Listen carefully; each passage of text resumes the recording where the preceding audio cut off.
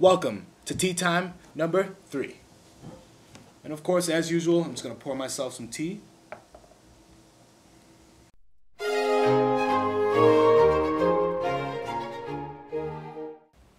Apple has recently overtaken Microsoft as the #1 computer company. But my dumbass still has a PC. Man, I'm about to get myself a Mac Pro. I'm about to get in the business, join the party.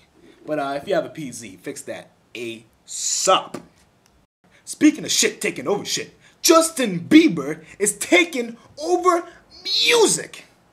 Now, a lot of people I talk to just straight up hate Justin Bieber. Let's admit it, the kid can sing. And if you don't know that, look on YouTube, look at his first YouTube video. The guy is a great talent. But what really confuses me is, if so many people hate him, why does he have the #1 album out right now? There can't be that many girls buying music. Like, come on now. Some dudes out there are definitely listening to that shit in their rooms and opening the door right there and be like, oh, I hate Justin Bieber. Oh, he's gay. Like, get out of here. You know you're the #1 Justin Bieber fan. You know you like that shit. If you like The Bachelor and you like video games, I know you don't actually exist, but hypothetically, if you did, there is the perfect video game for you. It's called The Bachelor video game. If you get this game and you play it, you are a bum! A bum! And I bet you this is probably going to be a #1 selling game, because lots of bums in America just want to get laid, get girls and shit. And I guess the easiest way to do it now is to just buy The Bachelor game.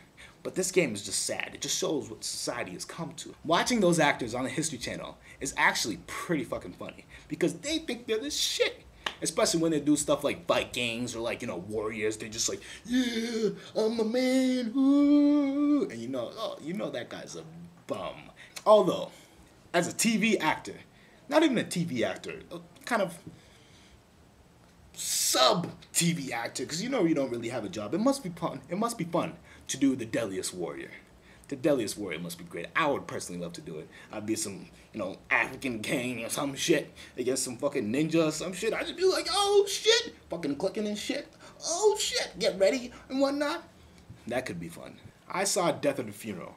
I know it's been out for a while or whatever, but I just saw it. And I'm telling you, that shit was funny as fuck. Why do reviewers just shit on the same type of movies? If there's more than 3 black people in the movie, that shit is getting pounded in the reviews. I am telling you. If one of them's not Denzel Washington, that shit is going to get a 20% on Rotten Tomatoes, a 3 on IMDb. I do not know why. This shit is funny. Give it a 10 out of 10. There is a bill pending in Uganda in which it is literally illegal to be gay. Not only is it illegal to be gay, but it's also punishable by death and sometimes punishable by life in prison. And even worse, if you are a Ugandan citizen and you are gay anywhere else in the world, they can deport you out of whatever country you're in, bring you in Uganda, and kill your ass, or at least put you in jail for 7 years. However, you cannot be killing people for who they are. What is Uganda thinking? Making Africa look bad and shit? Oh my God, Uganda, be kidding me.